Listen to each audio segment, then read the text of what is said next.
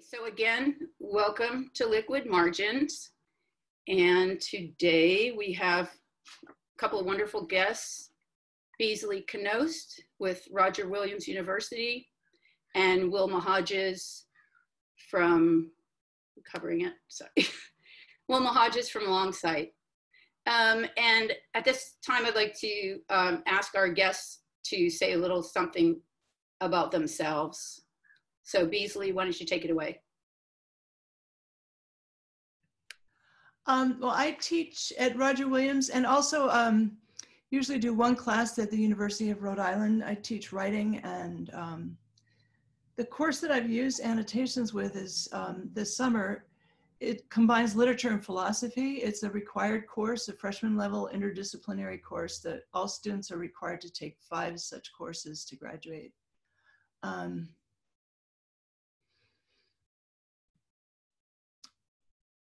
mean, if I'm just talking about myself, I think that's probably it.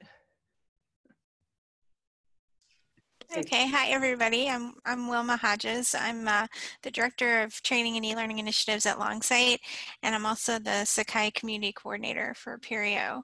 So I kind of have 2 hats that I wear, my community hat and my Longsight hat. I do quite a bit of training and documentation, and we've been, Longsight has been talking with Hypothesis about partnering on maybe, developing a more tight integration with Hypothesis. And so I've been doing a little bit of, checking out how the LTI works in Sakai. So if you have like technical type questions about how to set it up, I'm the person to ask on that front. So I guess that's pretty good for now. Okay, thank you. We also have Nate Angel from Hypothesis. Nate, would you like to say a bit? Yeah, hey, and I wanted to let you guys know I'm taking over for my colleague Jeremy Dean today to moderate the discussion here. I'm super happy to be at this show in particular because, as some of you know, I have kind of a long history with Sakai. I see many old friends in the guest list. Welcome to everyone. I haven't been working with Sakai as much lately, but it's a big part of my past, and I'm a big supporter, and so I'm really excited to do this show today with Beazley and Wilma. And so I'm calling in from beautiful sunny Portland, Oregon, where it's not sunny, which is not too surprising because that's actually how it normally is. And I wanted to kind of start off the show today by asking our guests a little bit like how things are going, because here we are probably staring down the face of another academic term. And we're in the middle of a global pandemic, and if you didn't notice, and then there's a lot of other stuff going on in the world too. And I'm just wondering to ask, like, Beazley, how are you doing? And do you feel ready for fall? And how are things going in your neck of the woods?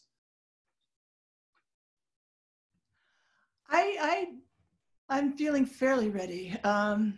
Because it's sort of at the last minute, we offered an online summer course for incoming first-year students. So I just had a small class of 5. So I've been teaching, yesterday was the last day of class, and it sort of helps me feel like I'm not relearning. I'm just going to be transferring what I've been doing.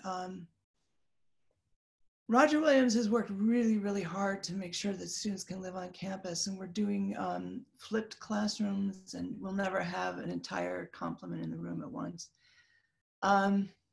So yeah, the biggest challenge for me will be like learning the dance when I'm in the classroom, But, I've got to tell you, I don't know if this is the best time to say it, but using a Hypothesis or the annotations in the summer class was really helpful. Because I had 5 brand new students who'd never taken a college class, and they're not gonna meet face to face till, for another month. So, and for them to be able to ask questions and for me to be talking to them in the reading, I think was really valuable. It created a sense of being together that we wouldn't otherwise have had. That's a really great point, Beazley. I'm glad you brought that up. Now, my colleague Jeremy often talks about how we can think of the reading as a place to meet, more like a place instead of a book or a thing. And it sounds like you really had that kind of sense of community this summer when you were using it. That's great. What about you, Wilma? How are you feeling about the fall? Well, I'm fortunate in that my work is usually virtual, so this hasn't been a big change for me. But we've certainly been hearing, stories from people in the trenches and all of the institutions that we support, kind of gearing up and sort of planning for all sorts of different scenarios, whether it's fully online or hybrid or some mixture. And moving start dates and end dates around. So yeah, we've definitely gotten a sense of kind of the uncertainty that's out there for everyone, and we've been doing everything we can to kind of help make at least the hosting and support piece something that they don't have to worry about too much. But there's always that training aspect of learning new tools and incorporating new tools into classes that maybe people aren't used to teaching online. So so that's definitely something that we hear from a lot of our clients, and we try to help where we can. Are you hearing a lot of that where folks that are either new to online teaching or are using tools that they haven't used before? Well, we've been getting questions about tools that are maybe new to an institution. So maybe they're setting up things for the first time, like Hypothesis or other tools to enable different types of interactions with students, because a lot of the teaching that went on early in the pandemic was sort of this hurry up and just put a bunch of videos out there, kind of live Zoom sessions as a stopgap.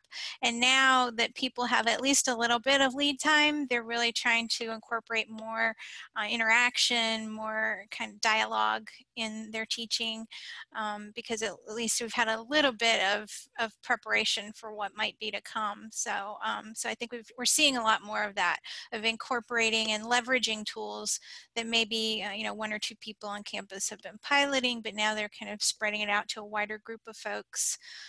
So it's actually kind of nice to see that sort of distribution of the educational technology and have it meet a real need for folks. So I think that's kind of exciting, if that's a silver lining anyway, to expose more people to the tools that they have at their disposal.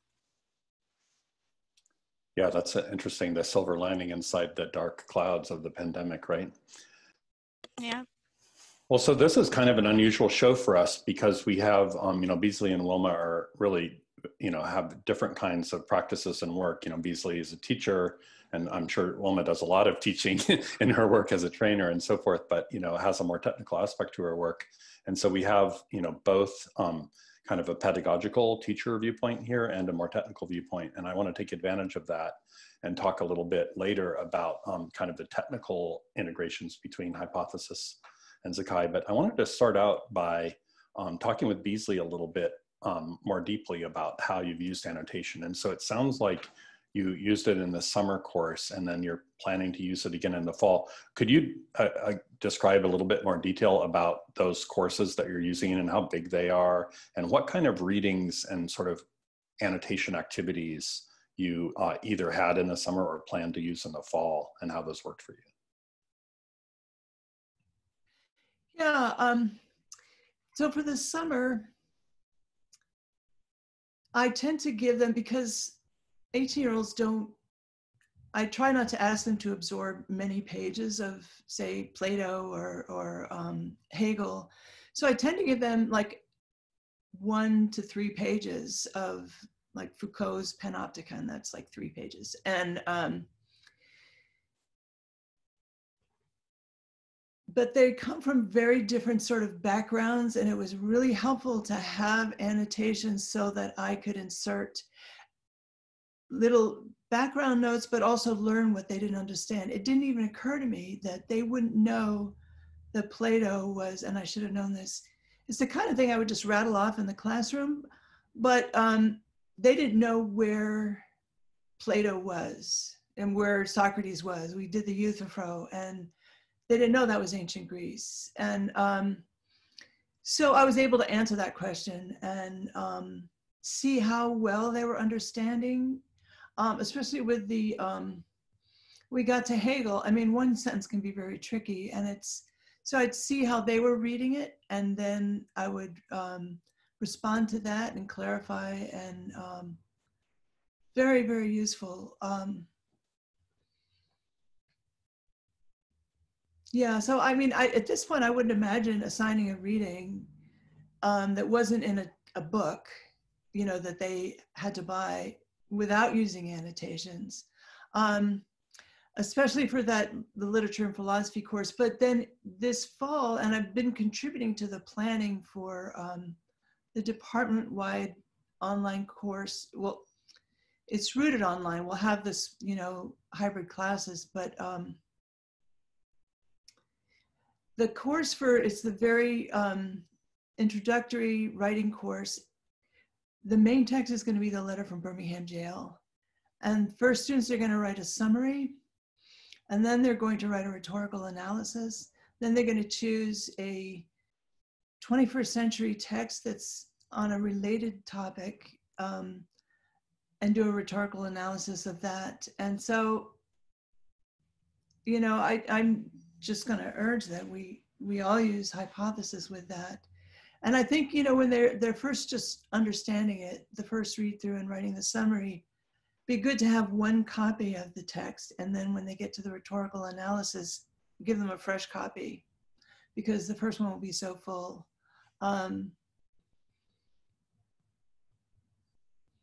Yeah, that's an interesting question, actually, about when a text gets sort of full of annotations. I think that's the right word. And so obviously one way that can be sort of handled is, let's say that this letter from the Birmingham jail text that you plan to use is in PDF form. I'm not sure if it is or not, but it might be a PDF and it's uploaded to many different course shells in Sakai, presumably. The way that the hypothesis integration works with Sakai, each one of those courses, the students in that course and the teacher will be annotating in a private group.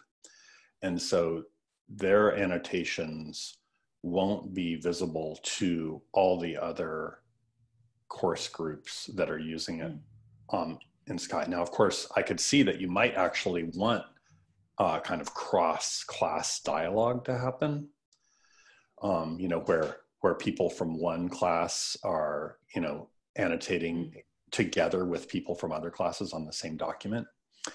And so to use the LMS integration, you could set that up.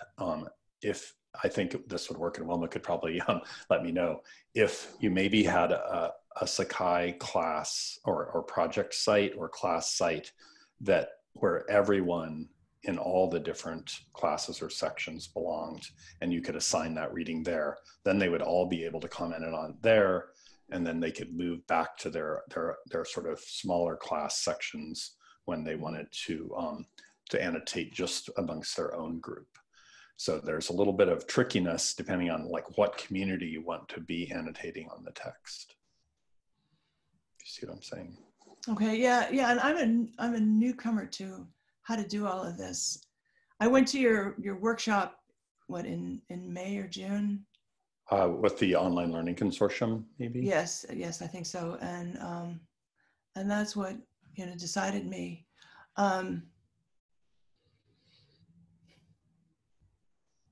Yeah, I would like it also if small groups, like groups of 4 or 5, had their own copy also. So I want to explore how to set that up. Is that possible in Sakai? Well, that's something that we could maybe explore a little bit later with Wilma too. I see that she's unmuted, so she might even have something to say about it right now. Well, I haven't actually tried it, but I would imagine there's a lot of places in Sakai where you can restrict content to certain groups. So if you place the link in a location that only that group can get to, that would effectively restrict it to those folks. So you could do that in assignments, you could do that in lessons or discussion forums, wherever you wanted to place the link. So if I can just cut in, so Erin, who's also with us, she had a response to that. And she said, you can do this with digital fingerprints, creating individual copies for each group. And she offered up a link in the chat. Yeah, I mean, we're a little bit down in the weeds now, but it's sometimes funny how hypothesis's features also sometimes get in its way. And one of those features is that when you're annotating on a PDF, even if people have different copies of that PDF in different places, the annotations on it will find each other. And it uses that, it's able to do that because each unique PDF has a fingerprint on it, a digital fingerprint, which is what Erin's mentioning. And so if you want people to annotate the same text in a PDF form, but not see each other's annotations on that PDF, you have to take one extra little step because it's designed to kind of bring things together. And so if you want to break them apart more, you have to make different copies of that PDF that have different fingerprints.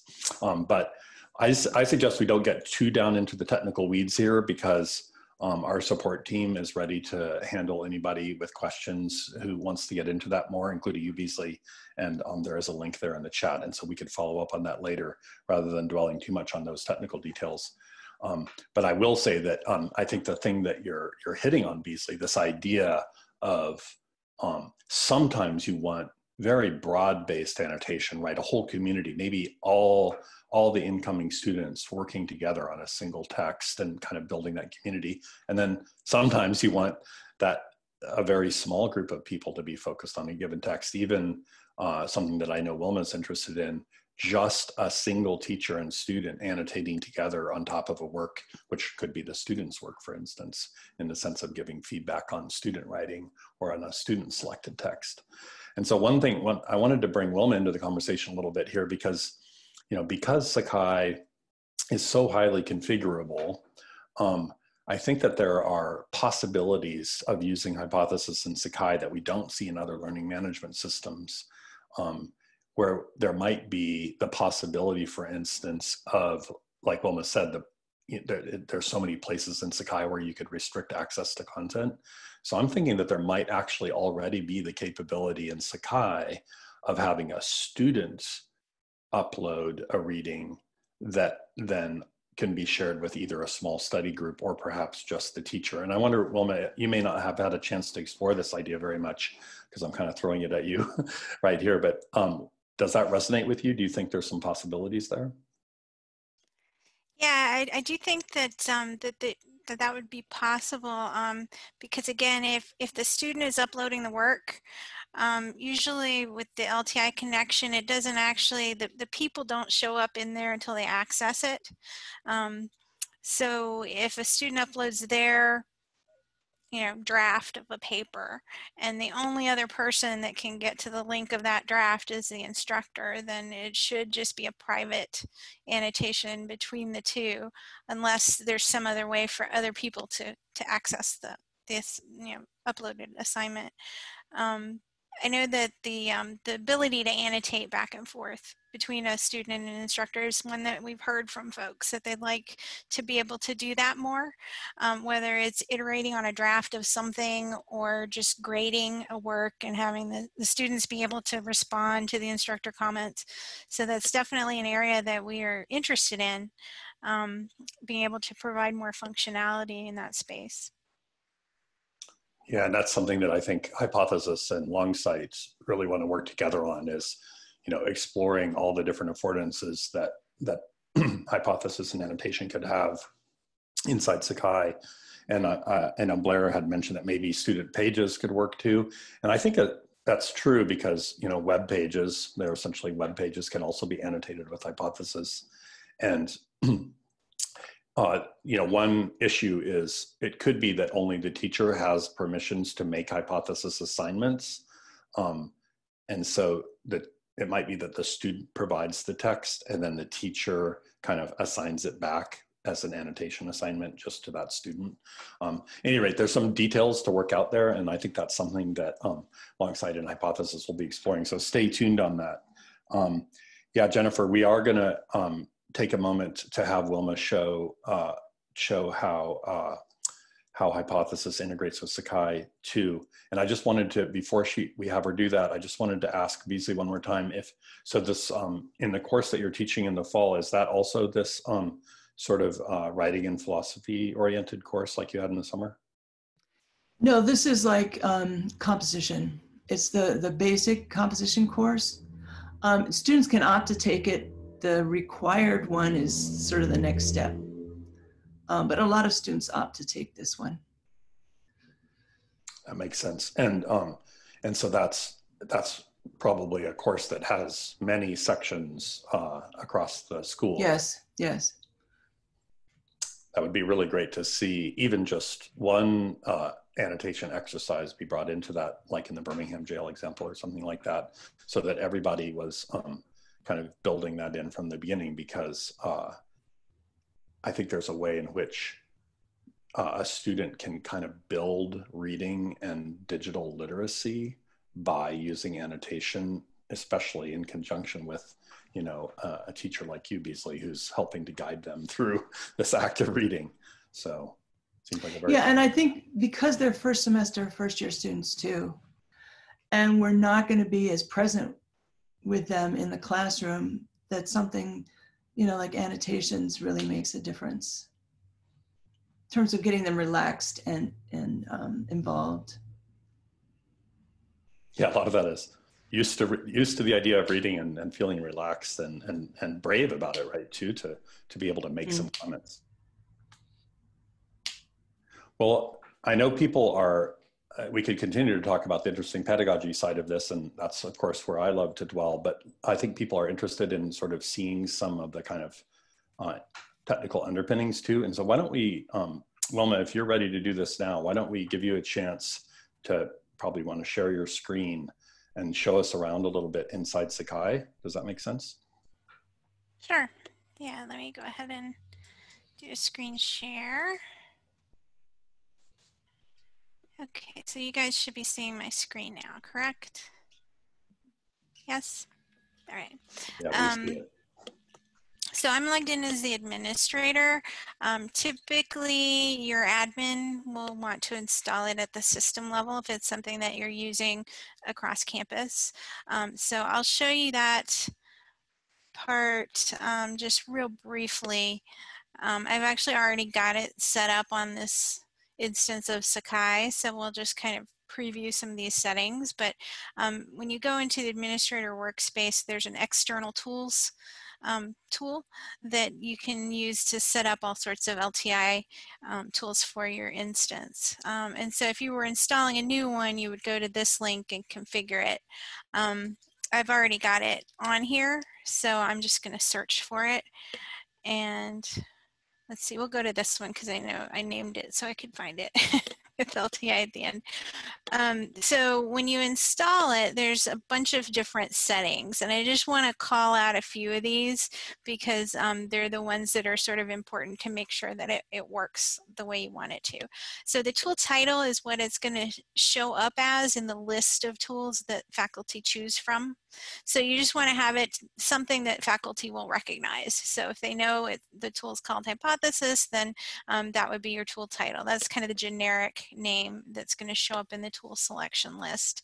But one setting that is important, and we found this out recently, it's really important to allow that tool title to be changed, because that's what allows the instructor, when they're creating an assignment in their course, to change the title of the link so that it's a unique title for grading purposes. So that makes it talk to your grade book correctly. So you want to make sure that that's allowed. Now, some of these other things are optional, like if you wanted a custom icon, if you want to let people change the icon, those are up to your admin. The button text is one that I usually allow people to change because, again, you want to be able to modify that title so that it appears with the correct title when it shows up as a button. the tool status would be enabled. And this server, I have it stealth because I'm only using it in a couple of sites. So if it's something where you're rolling it out to just select people, you might want to stealth it and then just add it to those courses specifically in terms of making it available as opposed to having it just there for anyone to select. But if you're rolling it out to everyone at the institution, you can go ahead and make it visible for everybody and it'll show up in that tool list. This information, the launch URL, the launch key, and the launch secret, those are all going to be provided to your institution by hypothesis. So you'll get that information from them and it's unique to your account. So that information will vary, depending on your individual subscriptions. Scrolling down a little bit, again, there's a lot of settings in here, not all of them you need to worry about. But I do want to make sure that you check these send usernames and send email addresses. That's how it knows who the people are that are in the tool and can create those accounts. And you do want to, if you expect to grade it, you want to check these boxes next to the grade related items as well as the roster. So I usually just check all 4 of those things under services. This first box here, allow it to be launched as a link. That's typically true, so that's a safe one to select. Some of these others you don't need to worry about too much, but this last one here, allow the tool to be one of the assessment types. This is actually a new thing that's in the newer LTI changes that have just been implemented in Sakai. And if you select this option, particularly in Sakai 21 and up, it will actually let you make it an LTI assignment type using the assignment tool. And I can show you that if you guys are interested. Right now, this server that I'm on is running 20x. So this is not Sakai 21 that we're looking at right now, but I did record a short video clip that shows what it looks like in 21. I didn't want to trust the QA server to not go down on me because they restarted about this time of day. So, but maybe anyway, if you could so share the link to that video, Wilma, then people could take a look at it in their free time. Yeah, I haven't uploaded it yet. Okay, So I can share it out afterward. Well, we can distribute it to everybody. We'll email everybody who registered, and so we can share it. Okay, yeah, that'd be great. I can do that. So launching in a pop-up, usually I will let that be something that people can change because sometimes people like to have it launch in its own window so that you get just the editor, or just the annotator. Sometimes people prefer to see it framed in assignments or wherever else they are in the course. So I usually leave that up to the instructor and allow that to be changed.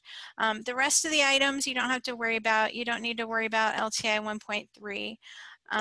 So those are all the settings that are really important when you're setting it up from the admin area. Now, once it is set up, then individual instructors will be able to just select it when they choose a tool or when they install something. And actually, you know what, I'm gonna make it unstealthed so I can show you guys what that looks like in the list. Thanks, this is really helpful, Wilma. Just this kind of like basic walkthrough, especially because you know Sakai so well. It's been so long since I've actually worked with it day to day that I fumble around a lot more, so I really appreciate this. No problem.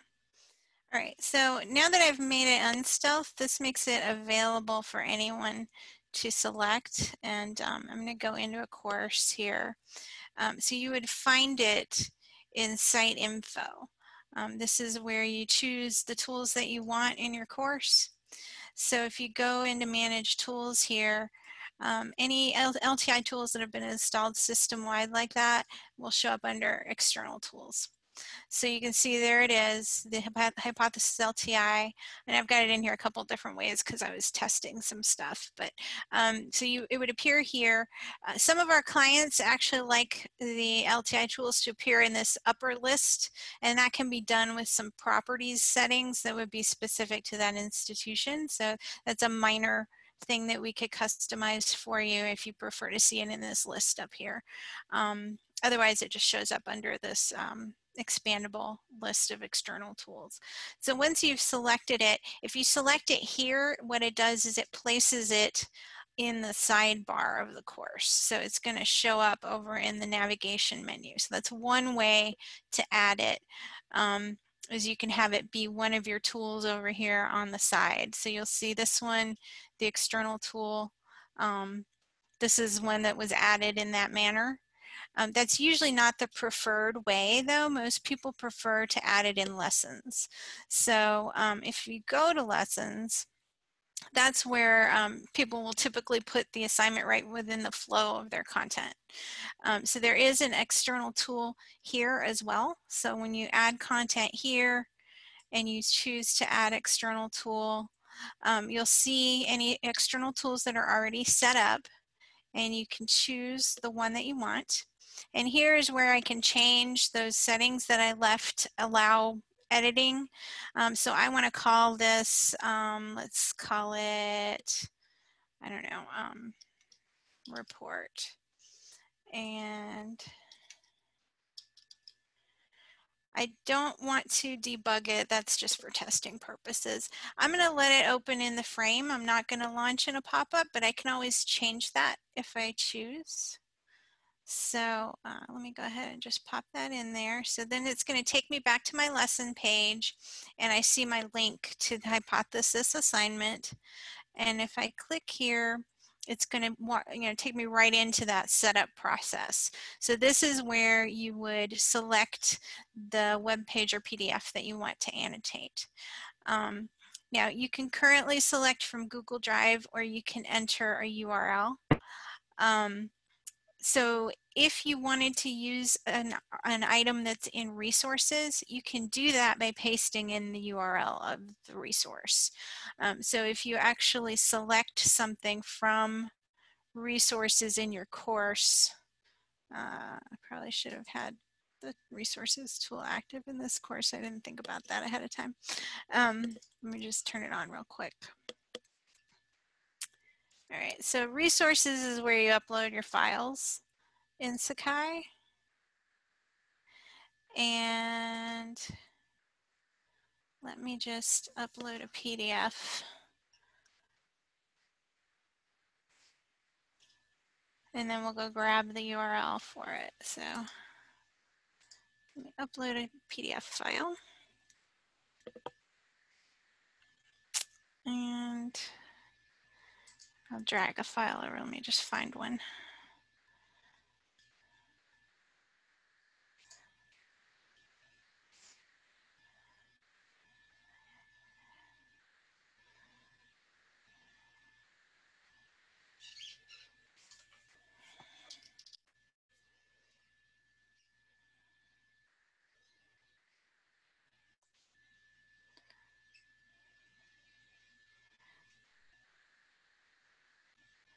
And while Wilma is looking for, Yeah, sorry, I should have had a file ready to go. I didn't think about it.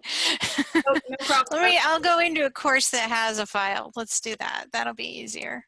No problem at all. I just right. wanted to invite people to ask questions in the chat or the Q&A. Yeah. All right, so here's some files that are already in resources. And I'm just gonna look to see, okay, you wanna make sure if it's something that you're sharing across courses, which is what I'm doing right now, that it's something that's public. If it's within the site, the people in that site should have access already because they have rights to see it in the course. But I'm making this one public because I'm sharing across courses. So if you go into edit the details for an item, you can grab the URL here, and this will allow you to link it in Hypothesis. So if I go back to that report that I was working with. And that was on my lessons page. So I go in here and I'm going to paste in the URL that I got from resources. So then it places that item here and allows folks to go in and annotate on top of it. Now, what we would like to do in partnership with Hypothesis is make it so that you don't have to go find that URL. You can just browse and select. So we want to make that not a pain point that you have to go and copy and paste. So that's kind of on the roadmap. We're not there yet, but that is something that we want to work on making much more smooth, so that instead of just the two options, that you'd have a third option to browse in resources and select from there. But that's how you would add it on a lesson page. And then the other place that you can add it in Sakai 21, as I mentioned, is within an assignment. So, but I don't want to take too much more time. So I'll take questions though, if anybody has any questions. And as people get their thoughts in order, thank you for doing that, Wilma. And we apologize for how pesky it is. Wilma showing there how to get a file that's in Sakai resources. We will work to make that easier. So the one thing that Wilma didn't get a chance to show there is also the gradebook integration. And I actually wanted to throw it to Beazley to ask, in your classes so far, are you actually grading the annotation exercises that you've had people do, or do you think that you would?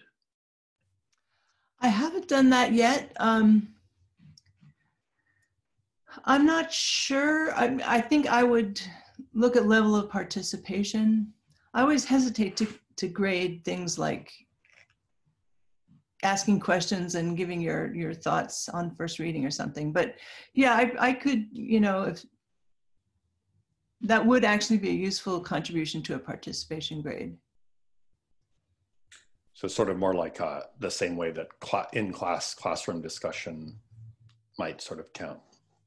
Yeah, especially, if half your class is online and they're not physically there, just to make sure that they are doing the reading and making some comment.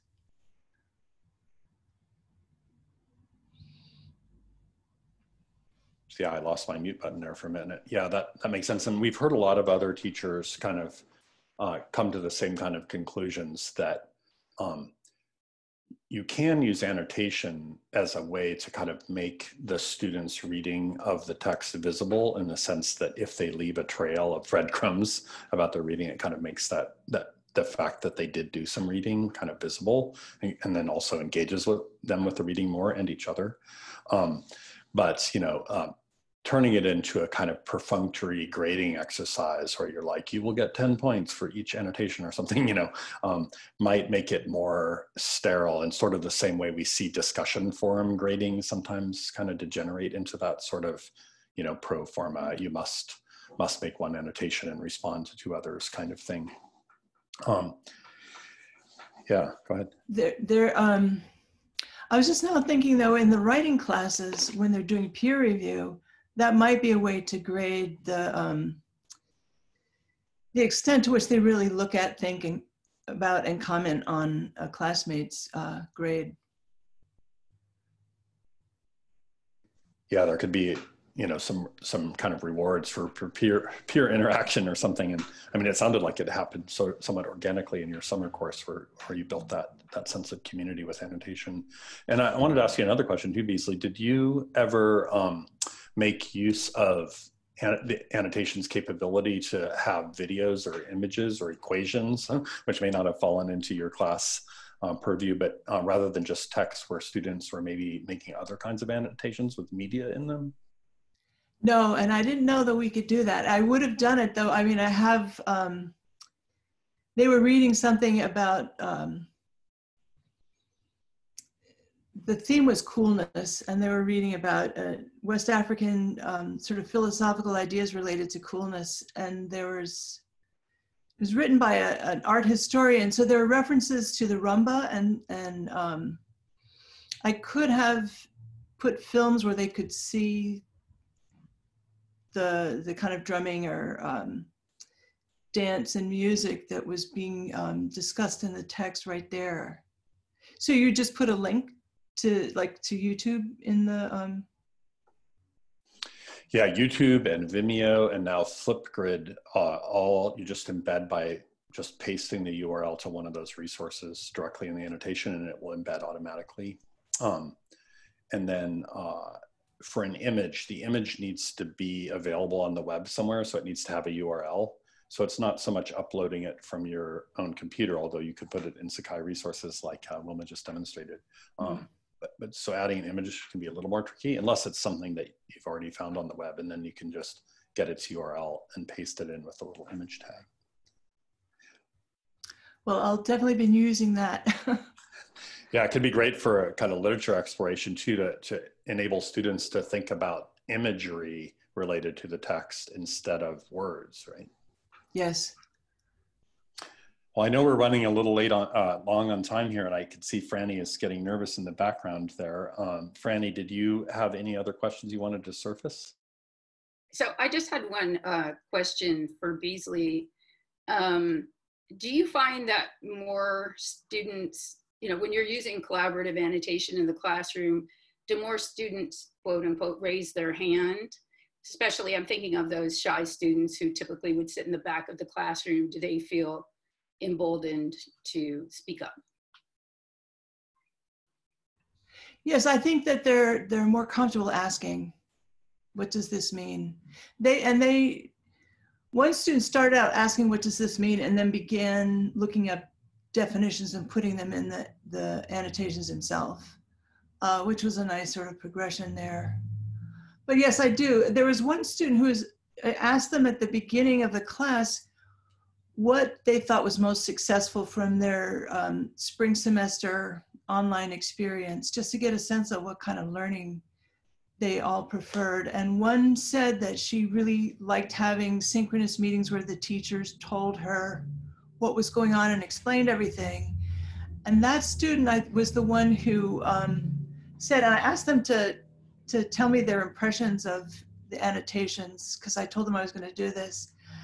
And she was the one who said it really helped her to read and think about what other people in the class are thinking. So I think she was just the most insecure and least likely to launch into her own thoughts. And yeah, it made a real difference. The other comments were that it was really helpful, it was cool, and it works great, makes a lot of sense. Those are the things that they gave me to pass on to you. Oh, that's great. I love it. Yeah, I mean, I would think it would build community, and just as, that shy student might see somebody asking a question that maybe isn't as brilliant as they might have thought everybody else in the class is, because, everyone in college feels like a fraud. So maybe when they see everyone else is sort of a fraud too, not really, but, that it emboldens them. Cool, that's great. Thank you. Well, as Nate said, we are running out of time here. We're actually a little bit over, so thanks everyone for hanging out for a little while. We'll keep this recording running for a bit, so if you have questions, ask them in the chat. One of us will answer in the chat, and then all of the resources, this recording and the chat and the slides will be available after the fact. And this was such a great show. I want to thank our guests, and I want to give them also a chance to say goodbye. So Beazley, if you would start, and then Wilma follow. Thank you.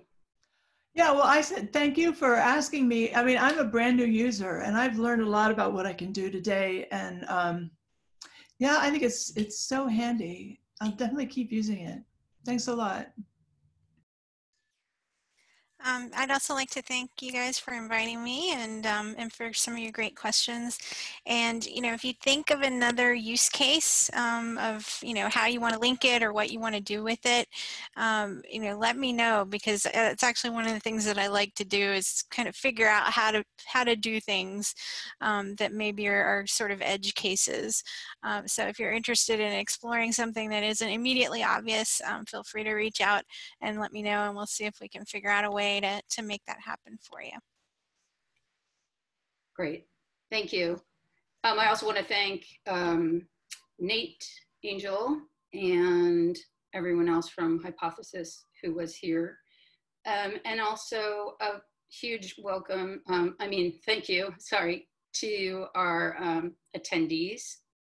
And come back next week when the show is going to be talking about going back to school and how we engage faculty to use collaborative annotation.